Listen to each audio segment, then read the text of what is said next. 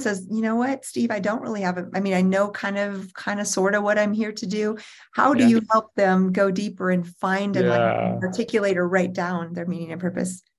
Brilliant question. And we've got a whole 2 hours that we do 25 questions that we ask mainly executives and CEOs, because I find what happens is they fall the hardest because a lot of their significance and meaning and purpose is based on their position in a corporate.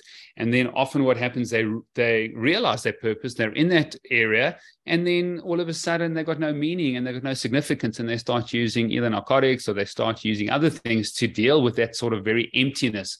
So one of the big things we do is we do the weekend test, and it's quite if people are listening out there, just take a moment and maybe stop. If you don't have to close your eyes, but what I do is I say, picture that you've got a weekend conference, Dr. Jill, okay, and it's a full day workshop on the Saturday and Sunday, and you have to entertain guests on Saturday nights and Sundays. So you get your week ready, Dr. Jill, and you get everything done, and even your family around you decide to go away for the weekend because they know how busy you're going to be and that you have to entertain people at night, and your close friends are just out of town now. They've gone on holiday. And so on a Friday night, you get an SMS from the organizer saying that the conference has been canceled. Now you wake up on the Saturday morning, all your commitments, obligations have been done. You got it sorted. Your family's away. Your friends are away. How do you spend your time over that weekend? And I get people just to write. They do this, they do this, they do this, they do that. They spend time here, they spend money. This is where they go.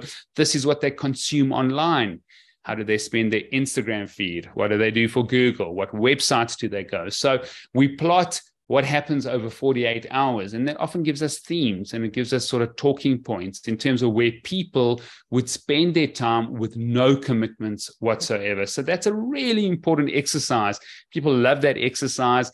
And they realize, oh, well, if I got no commitments, I spend a lot of time reading health books and downloading, ordering health things online and finding ways that I can improve my health and others. And, going to a health shop or going to a bookstore and reading the health books in the store. So that's a simple exercise. I think it's a profound exercise.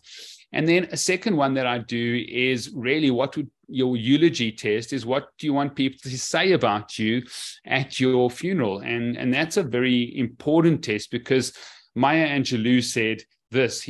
She said, people will not remember what you said or did, but how you made them feel.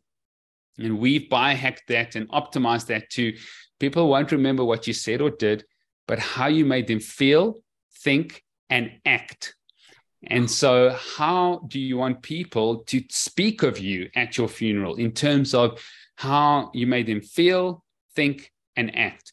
And those two very basic tests, and there's another probably 23 odd, we've got a whole 25 questionnaire process, but those two are probably the mainstay that I use with clients with regards to them uncovering their purpose, which is a process. It's not just, oh, well, one day I do an exercise and then I know what my purpose is, but uncovering their purpose so that they can use it.